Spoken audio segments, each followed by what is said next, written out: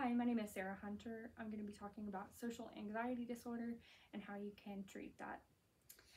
Have you ever experienced nervousness or even being so uncomfortable in some situations that you feel like you can't even breathe or you can't even talk? If so, you might be suffering from social anxiety disorder. So social anxiety disorder is something that hits close to home for me just because I have suffered with this pretty much my entire life, and it seems like it is getting quite a bit better. So I am here to tell you that if you suffer from social anxiety disorder, there are ways to get better at doing what you do without being constantly overwhelmed and held down by social anxiety disorder. So as far as social anxiety disorder goes, it can also be called SAD, S-A-D. It's a condition or a mental health disorder where you feel like you're being watched, judged, observed in a negative manner. With that being said, a lot of people who do have social anxiety disorder are actually just mislabeled as shy. In those cases, the people who are mislabeled as shy oftentimes don't get the help that they need just because they think that they're just shy. Social anxiety disorder, though, if you do have that disorder, it can be very, very hard to deal with, especially untreated. So social anxiety disorder, like I said, there's two different kinds of social anxiety disorder. It's going to be general and specific. With general, you're just generally have social anxiety disorder. It's a general broad situation of you could have social anxiety disorder when you're talking to people. You can have it in social situations. It doesn't really matter.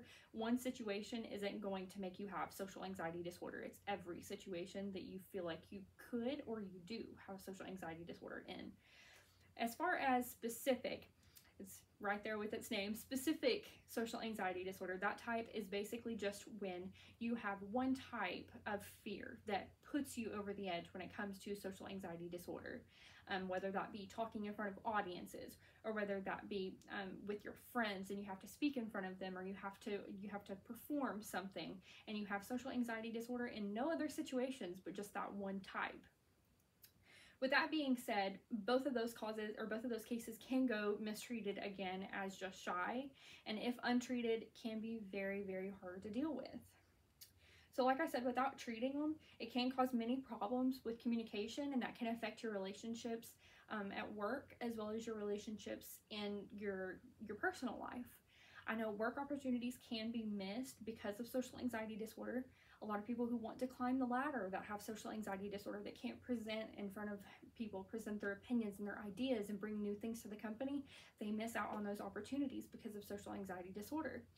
I also know a lot of people who have relationships with their friends, with their family, their significant other. If they're unable to communicate due to having that social anxiety disorder factor, it can affect their relationships later on down the road because of communication issues. Communication is a huge thing in all relationships.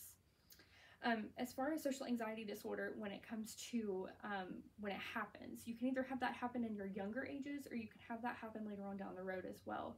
So when it comes to happening later on down the road, children would experience different symptoms than if it happens early on, of course. Children who have early onset social anxiety disorder can suffer from multiple different symptoms. Some of those would be not wanting to go to school and participate in fun activities with their friends, feeling like they're failing every day, basically just not wanting to go anywhere no matter what they're doing, whether that's schoolwork, whether it's a fun field trip, they don't want to go. That could be a sign that your child is suffering from social anxiety disorder. With older children, usually the signs of social anxiety disorder in older children are going to be the normal nausea, dizziness, fainting, stuff like that, stuff that we deal with in older years.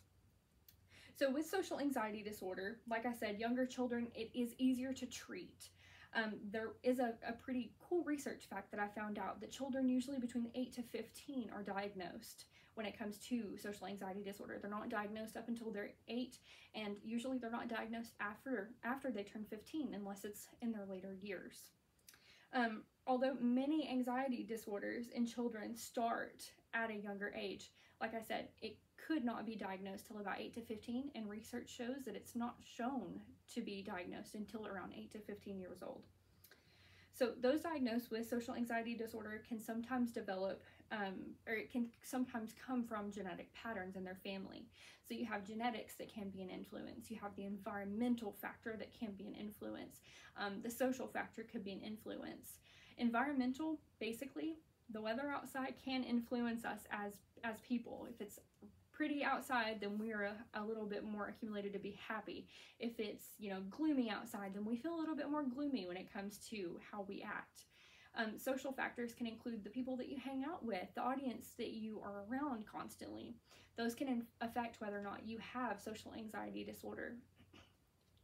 The genetic factor, when it comes to genetics, a lot of people pass down social anxiety disorder. According to one of my researches, Very Well Mind, if you have a first-degree relative with social anxiety disorder, you may be 2 to 6 times more likely to develop that disorder. With that in mind, there is a total of 1/3 of all diagnoses that comes directly from genetics. Other than that, anxiety disorder is something that definitely does need to be treated as soon as possible. As soon as possible that you can get this treated, the better that your outcome comes out later on. It's definitely something that you don't want to avoid and you don't want to mislabel. Thank you so much for listening.